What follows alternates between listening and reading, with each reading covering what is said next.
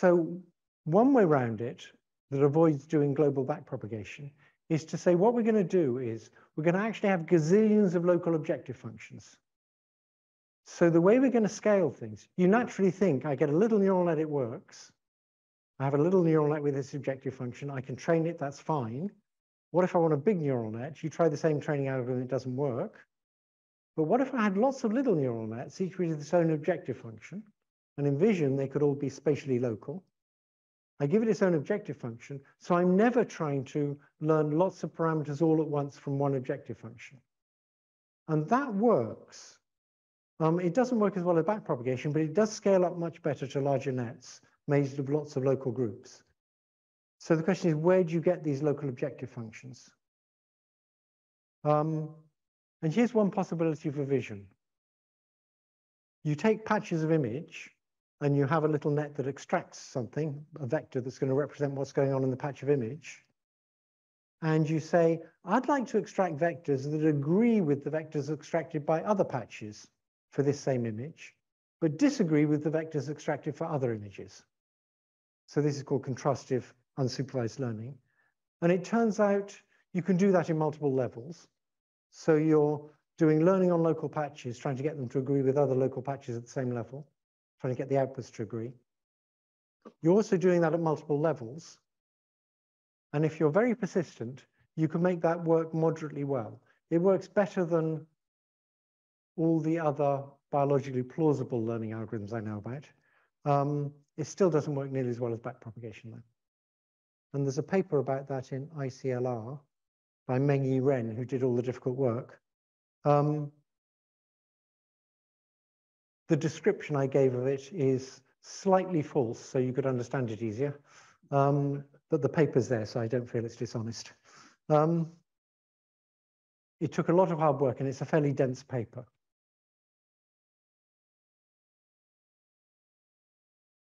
Okay, now let's go to the central issue of this talk is how agents share knowledge. It's all about communication between different agents. So what I'm doing now is trying to communicate knowledge to you, and I'm doing it very inefficiently. And the way I'm doing it is I'm producing strings of words. In old-fashioned AI, what you would have done is said, what's going on is you're then going to clean up those words into a logically unambiguous language, and you're going to put them in your brain. And that's what teaching is. That's actually wrong. That's not how it works. How it really works, I believe, is this.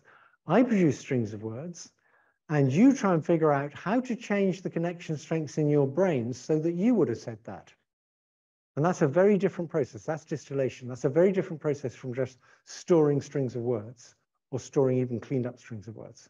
You're trying to figure out how to change trillions of weights in your brain so that that will be a reasonable thing to say. That is, if you believe me. So that's a difficult way to share knowledge. And digital computers have a much better way to share knowledge. So they can do weight or gradient sharing. So suppose I have a big artificial neural net with 1 trillion connections. If I have it on a digital computer, I can make exact copies of it on lots of different digital computers. And each copy can go off and look at a different bit of the internet and figure out how it would change its weight so that it would have said that. And then it can take that weight change that it would like to make, and it can talk to all the other computers, and they can all agree to average all their weight changes. This is a simplification, but if you know, yeah, it's a simplification, but it's basically that. They average all their weight changes, and then everybody knows what each digital computer learned. So basically, it's what educators would love, which is I can take what's in my brain and can just plonk it in your brain. The hell with all this trying to predict what I would say. I just want to take what's in my brain and put it in your brain. And these digital intelligences can do that. And they do it by just, they all agree on the weight change, and now they all know what all of them learned. So imagine if we had 10,000 people, and whenever one of us learned something, all of us knew it. That would give you a tremendous advantage. And that's the advantage that digital computation has. In addition, it's got the advantage that it can use backpropagation, which is probably a better learning algorithm, because that can go through lots and lots of layers of neurons and compute exactly the correct gradient. None of this guess a direction and see how well it works and hope you can average away the variance. It's a better learning algorithm.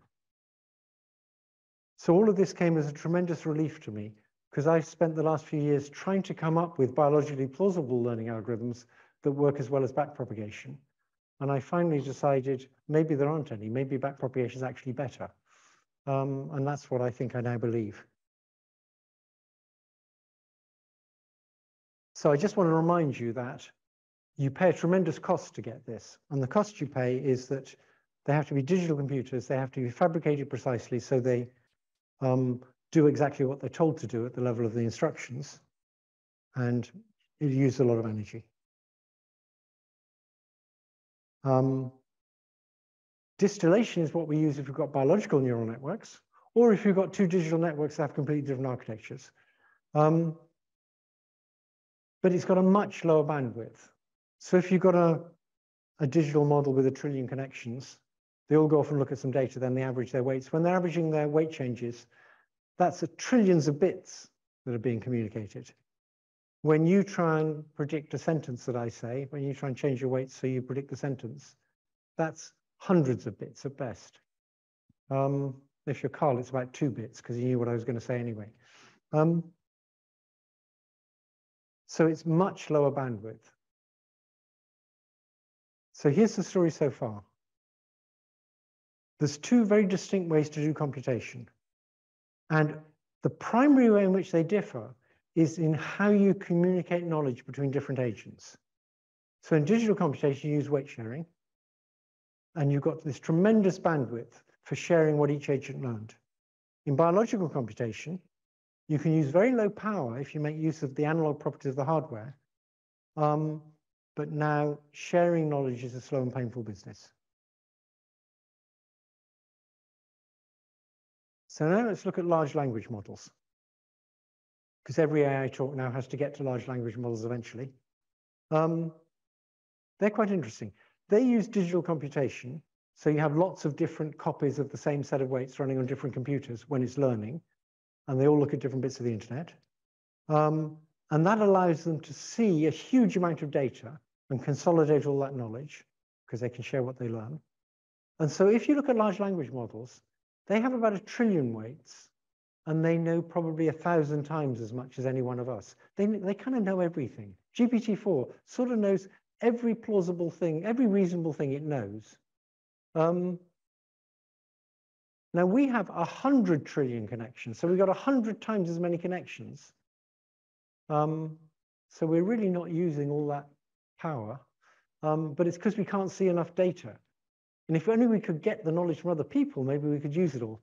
But they've got 1,000 times more knowledge in 1% of the connections, which sort of confirms the argument they've got a better learning algorithm. The combination of backpropagation with this easy communication between different agents with the same weights means they basically got a much better learning algorithm. Now, it's presently being used to steal all our knowledge. Sorry, steal's not the right word, particularly in the current political context. It's to acquire our knowledge by using distillation. So these digital agents that can share knowledge, each agent, when it tries to get knowledge from the web, is using distillation to get the knowledge. It's looking at what people said and trying to change its weight so it would have said the same thing, which isn't a very efficient way to get knowledge. But there's lots of them, and we run them for a very long time. And so it can basically learn everything people know in a few months on a lot of computers. It's even using an inefficient form of distillation, because distillation is quite efficient if you look at the teacher's probabilities for a large bunch of alternative classes. What the digital models are doing when they acquire knowledge from documents on the web is the document on the web is the teacher, and they just look at the word that the writer generated next. They don't get to see the whole distribution. They could learn much faster if they did, but they just get to see a stochastic choice from that distribution. But that's good enough so they can learn.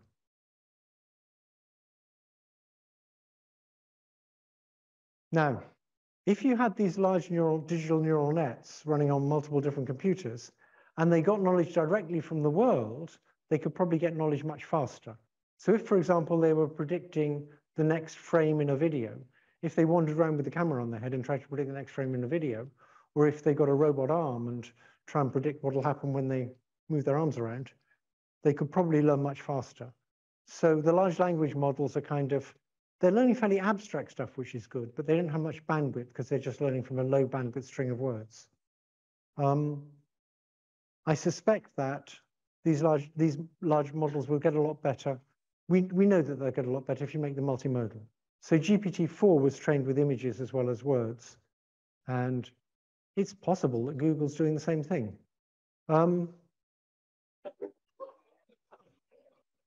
So I think, particularly when they're multimodal, they could learn much, much more than us. And if you play with GPT-4, it's very hard not to believe that it's already fairly intelligent. So there's people I respect a lot, like Yann LeCun, who think it doesn't really understand what it's saying. But I don't understand how he can believe that, because you can give it little puzzles, and if it doesn't really understand, if it's just a sort of stochastic parrot that's doing autocomplete, I don't see how it can solve puzzles of a form it's never seen before. So I've got a friend who's in symbolic AI, and he's called Hector Levesque, and he's got a lot of integrity, so he doesn't want to change the goalposts all the time. He's now very surprised that they can do this, and he admits he's very surprised that neural nets can do it. And he can't understand how such a stupid method can deal with reasoning, little bits of reasoning. So he asked me to give GPT-4 a problem, and I made the problem more difficult because I knew it would be able to do his problem. And I gave it the problem, the rooms in my house are painted white or blue or yellow. Yellow paint fades to white within a year. And in 2 years' time, I'd like them all to be white. What should I do? And what you would say is you should paint the blue rooms white. But if you're a mathematician, you might say you should paint the blue rooms yellow, because that reduces it to an already solved problem, because you know how the yellow goes to white. And GPT-4 actually gave the mathematician's solution. It said paint the blue rooms yellow. But the point is, I don't see how it could have done that without understanding. And there's all these other things where you tell it to write code to produce a diagram, and it produces a diagram. So I don't understand how Yann can think they don't understand. He's probably giving a lecture the other way around right now.